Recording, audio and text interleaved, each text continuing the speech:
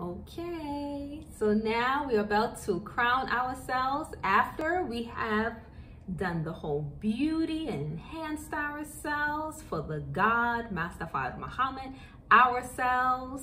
And if we're married, the husband, he gets the residual effect of it all, okay? And if we're not married, we are still doing it for the God, Master Father Muhammad, ourselves, and we're preparing for the husband in the future that is later to come, right?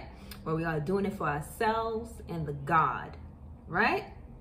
Okay, so now I'm going to crown myself with this beautiful velour braided crown that I've seen Mother Farrakhan wear.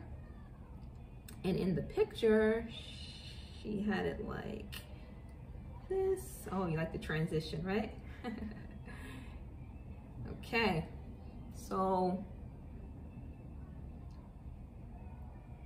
nice little braided crown here. Brush the hair down. You can put it into a nice little bun here. Nice little, you know, little off the shoulder, little bun on the side here. Or if your hair is shorter,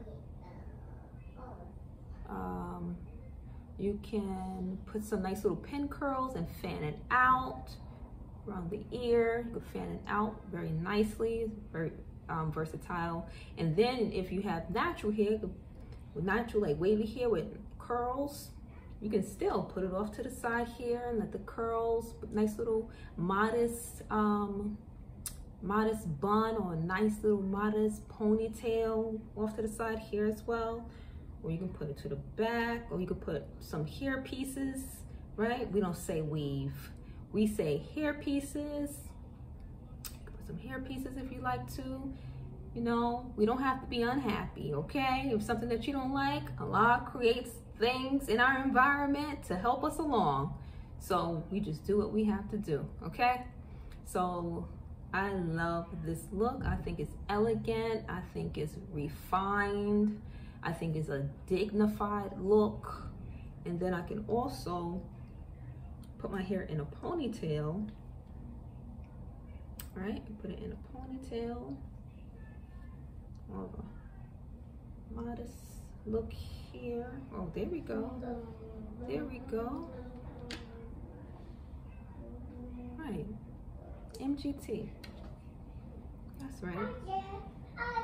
So, if you like this look, please leave it in the comment sections below. I would love to thank Mother Farrakhan for being an example to us all and an inspiration. May Allah continue to bless her and our nation.